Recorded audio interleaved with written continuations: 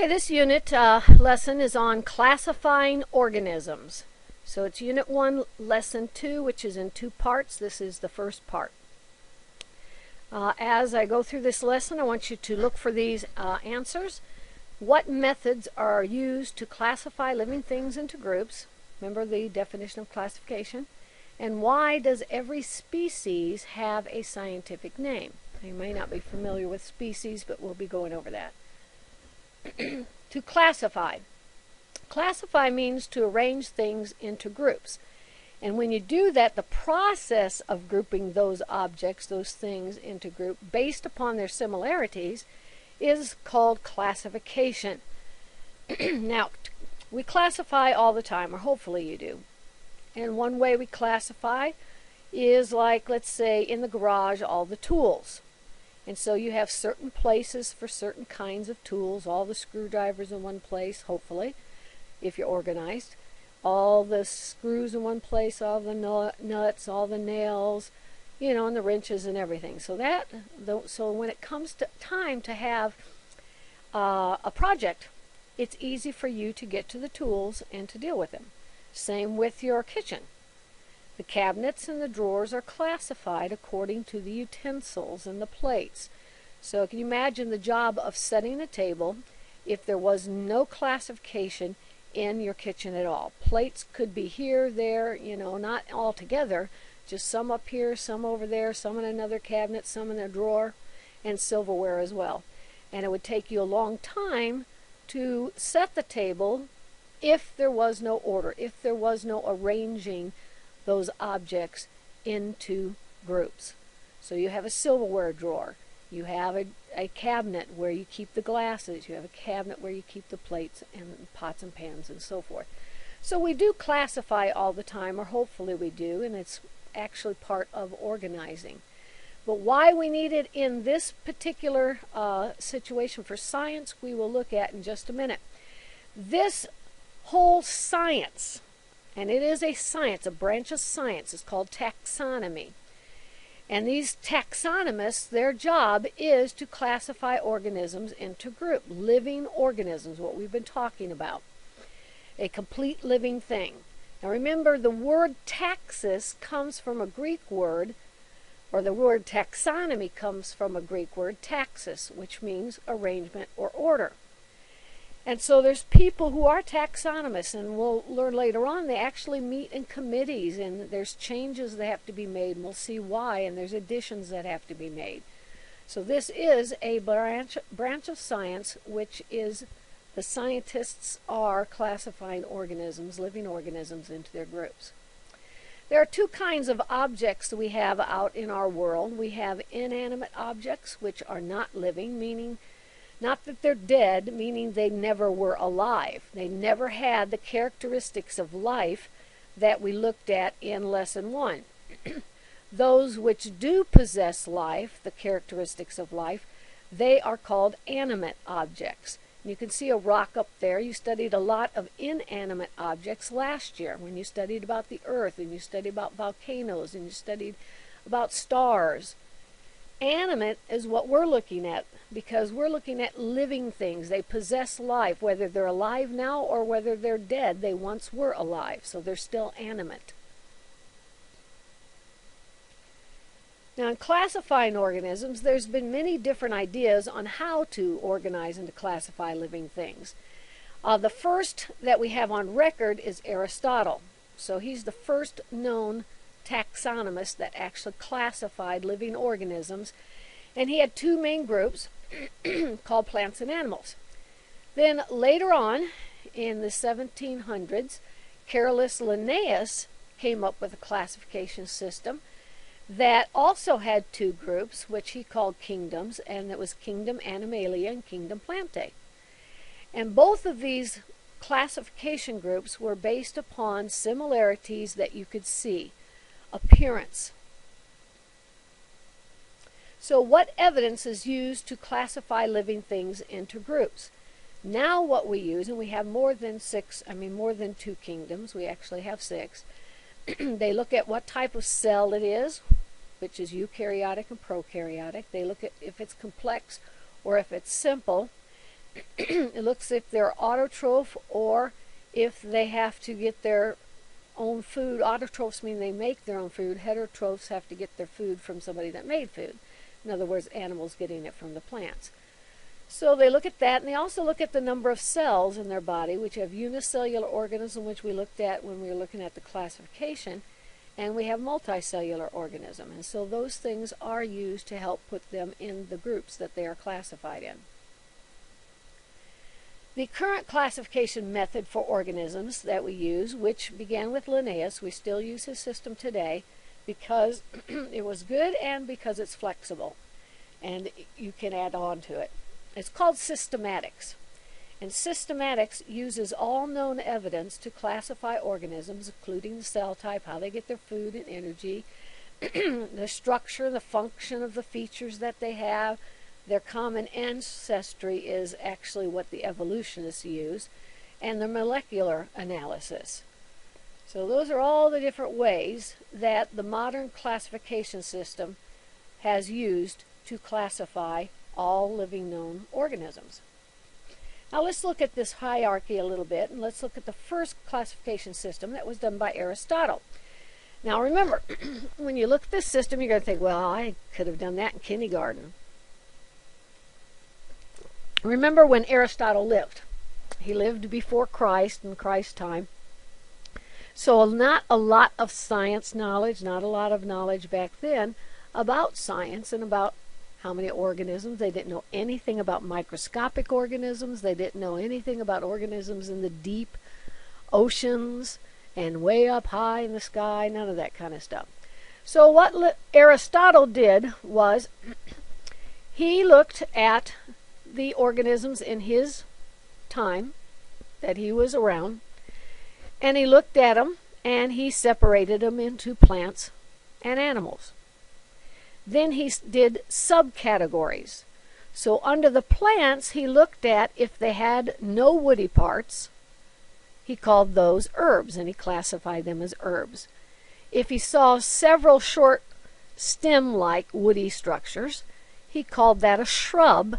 And if they had one main woody stem, which would be the trunk, he called it a tree. So all plants were then subdivided into one of these three categories. Then under the animals, he did three subcategories as well, based upon the way that they move. If they swam, he put them as fish. If they flew, he put them as birds. And if they walked, he put them as land animals. And that was Aristotle's classification system. It was based upon physical characteristics, based upon appearance, based upon the woody parts, based upon how they moved. And even though it was a simplified system, because of the time era that he lived in, it was used in the universities back then for 2,000 years. So that's how long Aristotle's classification system was used. Then in the 1700s came along Carolus Linnaeus. Now and I really like this guy in that when he was in school and he was looking at this systematic arrangement for botany, he had to study botany because he was actually becoming a doctor, and they studied botany for plants. So he saw there were problems. Now a lot of times what do? If we see there's a problem, we say, okay, I'll just learn it for the test. There's a problem with it, I don't care, and go on. He didn't stop there. He saw a problem, so he set out to correct it. And that took some character. And man, figure out how hard that was. Because back in his day, he had a lot more organisms that were known. And so he started to sketch and come up with his own classification system. In that, he wrote 2 books. And one was on, remember, he had 2 main groups, plants and animals as well, just like Aristotle did. And so he wrote 2 books. One was on classifying the plants, and one was on classifying the animals. The one that was for classifying plants was called Species Plantarum. And the one that was for his classification for animals, he called Systema Naturae.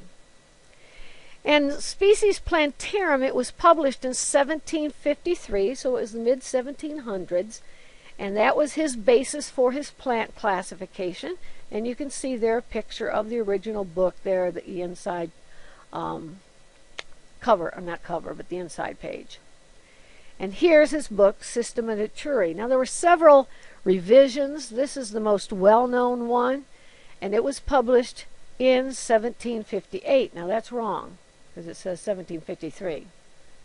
Plantarum was in 1753. I need to change this because it took him 5 years then to work on the animal classification system and come out with his animal book. And so that says plant. So ignore what this is saying right here because it is published in 1758. So make sure you write that down. And it was for his animal classification. So plante has the word plant in it, so that should be easy to associate with plants. Naturae, think nature and the animals that are out in nature. Now Carolus Linnaeus, because of his work, because we actually still use his system today, we trace this science of classifying organisms into groups, taxonomy, all the way back to this man in the mid-1700s. And so he is known as the father of modern biological classification, or the father of taxonomy. Now you might want to know about this. Why does it say Linnaeus up there instead of Linnaeus? Well, he became a doctor. He worked for the royalty there. And so because of all his work and his outstanding job that he did, he was actually knighted. And when he was knighted, they changed the name. So he became Carl von Linné. So Carl von Linné and Carolus Linnaeus are the same man. Another thing that we're going to look at is he actually came up with the modern way that we name organisms. Scientific naming, which we'll talk about in just a minute. But you need to realize his system was also based upon physical characteristics. It was based upon similarities that you could see, observe. So it was like Aristotle's. And that's called an artificial classification system when it is based upon physical characteristics. And you might want to know, do they have any other kind of system based not on physical appearance? They're actually working on it. But, excuse me, because of the expense that it involves and because of the time, it's taken along. So they're not completed with it. And you might guess, what would it be based on if it's not based upon physical characteristics? What have they discovered in these last 10, 20 years, this last couple decades, that we've used a lot in forensics to identify people? DNA. So that's called a natural classification system, when it's based upon the DNA that the organism has. Okay, now you need to know, and you better be able to list these in order, the 7 basic levels of classification that Linnaeus came up with.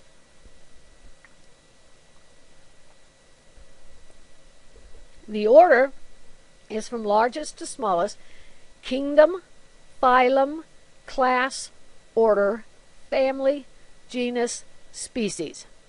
And there's some examples of some organisms with their classification names there. Kingdom, phylum, class, order, family, genus, species. Now it doesn't really stop there. A species would be like horses. So a species would be one particular type of horse. We have lots of different. A species, let's say, is a dog. A dog is Canis familiaris. So their species is familiaris. And there's lots of different kinds of dogs that are in familiaris, because all dogs belong in it.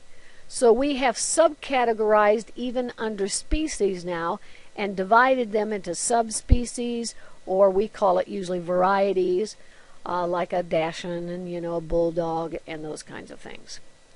So we can add. They even have added on like subphyla, subclasses, So that's one good thing about his system. It is flexible and you can work with it that way. So make sure you can write down in order from largest, that means the biggest has the most organisms in it, kingdom, all the way down to the most well-defined species, which has one type of organism, like all the dogs in one species, all humans in one species, all cats in one species. Now, look at kingdom. In science, you've heard of that kingdom, and not in a science sense, and it's used as a territory that was ruled by a king or a queen. But in science, it is a classification category, and it is what used to rank at the very top. Now we have actually added above that into what we call domains. So technically it goes domains, kingdom, phylum, class, order, family, genus, and species. Now I want you to understand that how these levels work. The more classification levels that two organisms share, the more characteristics they have in common. Because if you look at the domain, there's a wide variety of organisms in here. You can see all kinds. Then when you get down to kingdom, do you notice which some of them are left off? And what's left off in kingdom Animalia are the protozoans, the fungi, any plants, but all the insects, reptiles, fish, birds, and so forth are in kingdom Animalia. Then you go to phylum Chordata, and what is left off? Dragonflies and insects. That means that these organisms have more in common than a dragonfly has with a lion, or a fish, or a reptile, or a bird. Then when you get down to class Aves, aviation, flying, that's all birds. So now you've left out the reptile, fish, and so forth. And you got all birds in Aves. But there's all kinds of birds. So we have to subcategorize that. And then as you go down, notice now it's not all birds when you get down to the order. It's just types of owls. And obviously this fourth owl doesn't have as much in common with the other three, because when you go down to family, that owl doesn't belong in the family. And then this black owl on the right doesn't have as much in common as these two owls. And then to get to that one specific owl that you're talking about, you go down to the species. So the more classification levels that two organisms share, the more characteristics they have in common. So these two that are in the same genus have a lot more similarities, commonalities, than all the other organisms up there in the same domain. As you move down the levels, there are fewer kinds of organisms. You're excluding groups of organisms each time you go down a level. Organisms are placed into domains now, and that has been actually up above kingdoms, and we have 3 domains that we're going to talk about. So organisms are placed into domains and kingdoms based upon their cell type, their ability to make food, and the number of cells in their body, and we talked about that already. So here we have the 3, well actually they only have 2 of them here. Okay, levels of classification. They got 2 domains showing down here. And then they have eukaryotic, which is another one, the eukaryotes. Some classification systems have an 8th level, and we really go by that. Our book goes by that now. And it's a level that is broader. It's bigger. It has more organisms in it than a kingdom does because it's above the kingdom. Organisms are now classified into one of 3 domains and then into one of the 6 kingdoms. And they kind of shorten the names here. I don't want you to learn these domain names because that's just, actually that's the kingdom. So I want you to learn the right ones.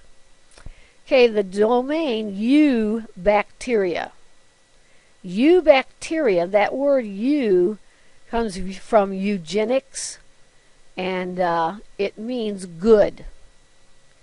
And that means good bacteria. Now, it doesn't mean every single one of them are good for you.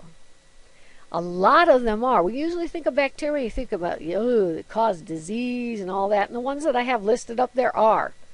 They're the bad ones that cause disease. Like salmonella, we've heard about that with the cantaloupes now. E. coli, remember we had a breakout of that at Whitewater one year. And those are pretty nasty, and they cause bad, but they're true bacteria.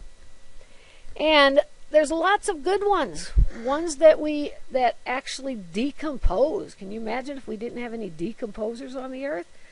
And there's nitrogen fixing bacteria that actually is able to take nitrogen, to convert nitrogen gas into ammonia, and that can help us. And it also will put nitrogen into the soil for the plants, and it also is used to make cheeses and to make some other things like yogurt.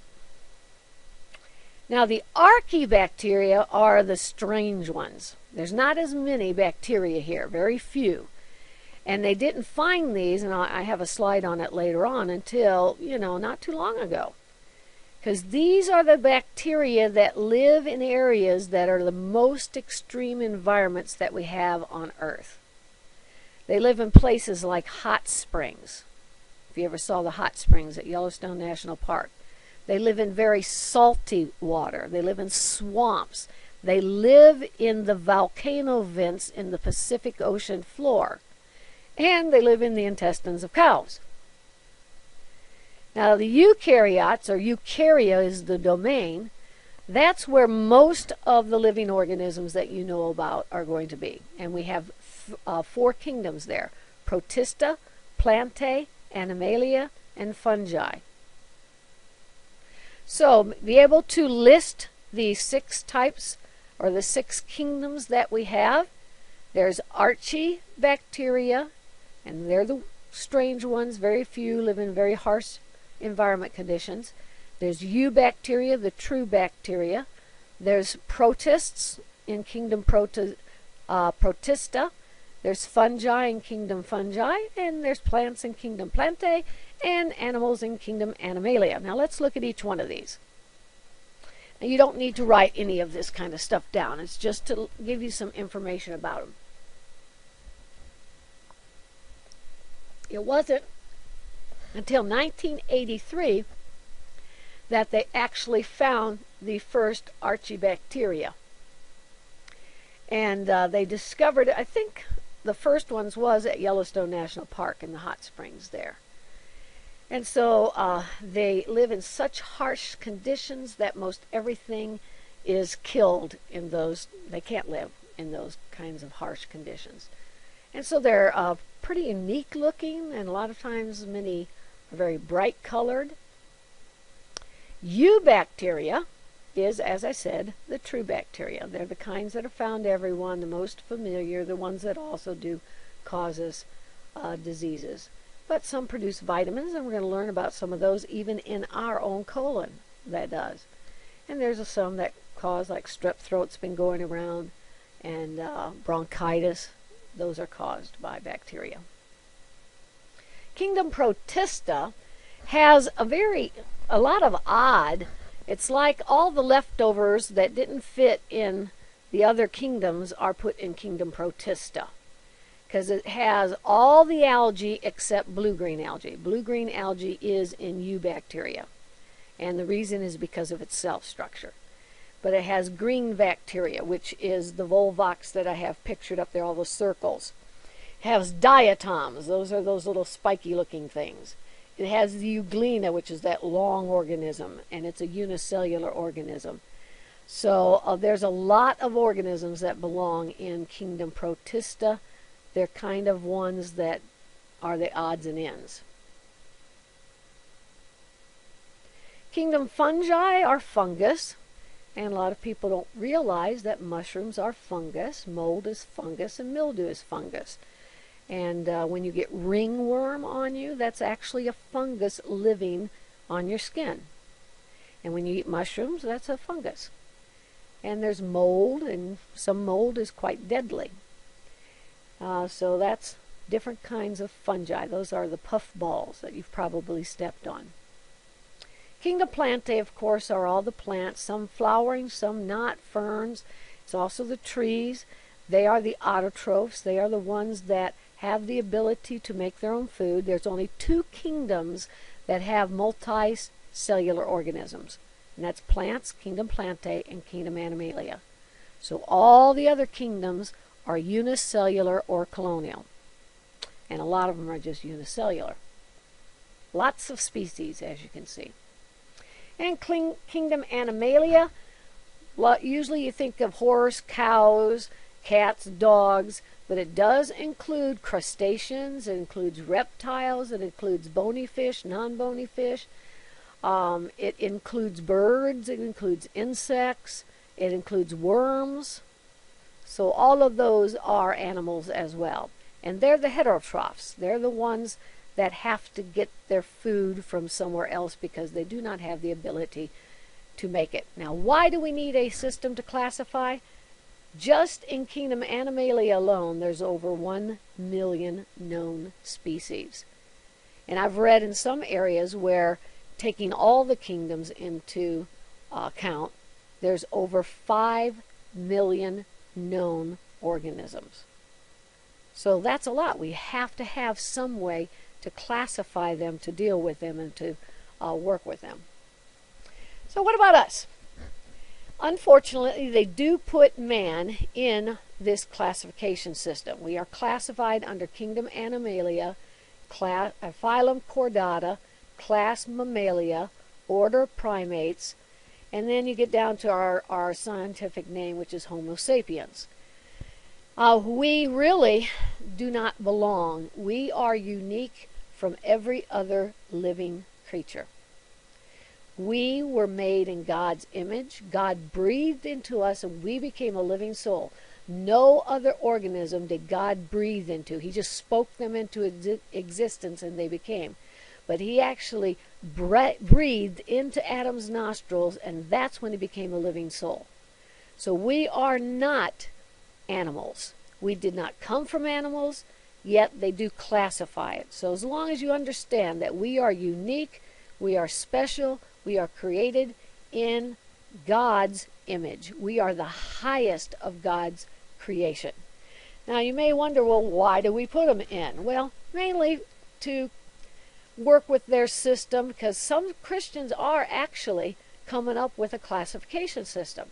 So why don't Christians invent a Christian classification system that would not be influenced by evolutionary bias? Any new system that uses physical characteristics, which, unless we're going to use DNA, is going to use physical characteristics as their basis for classification, would likely group almost all the organisms quite similarly. Of course, we would not have humans in with the animals. The ones that are working on such a system, they call it bara or bara minology. It comes from the Hebrew word bara, which means create. In the beginning, God created. That's bara. He created. And min means kind. Everything reproduces after its own kind. So baraminology attempts to classify orders or organisms according to what we call their biblical kind. Now let's look at what the difference is between that. Now this system, a lot of Christians don't agree with making up a new system because it's going to be very similar, which is going to create more confusion. It's just that we realize we're made specially. We are not animals, even though man puts us in kingdom Animalia.